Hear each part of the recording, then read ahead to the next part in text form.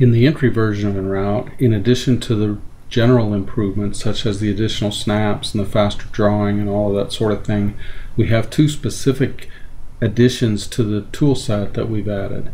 The first one is the ability to explode contours. So now, in addition to being able to merge the selection, you can also explode the contours into the individual parts.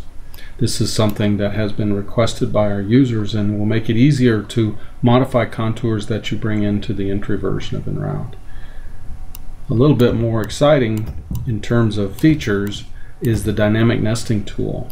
The dynamic nesting tool lets me move parts into my sheet in a way that prepares them for cutting.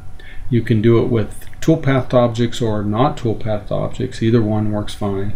But basically you get into the dynamic nesting tool and specify an offset for the parts and an offset from the edge of the sheet.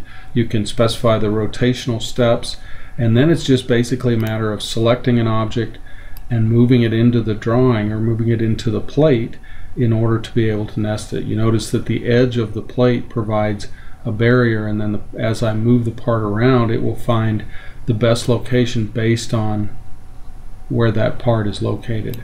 I can also use the mouse wheel to specifically rotate a part and then move it into position.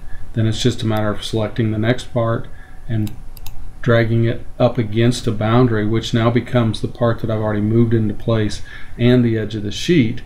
And again, I can use the mouse wheel if I decide that I can spot a better location for that part. So the dynamic nesting tool provides a way to carefully move objects into the sheet, but at the same time maintain things like a separation between the parts and from the edge of the sheet. And that will also work well with toolpaths if you have an object that's been toolpathed. So the dynamic nesting tool and the explode contour tools have both been added to the entry version of EnRoute 6.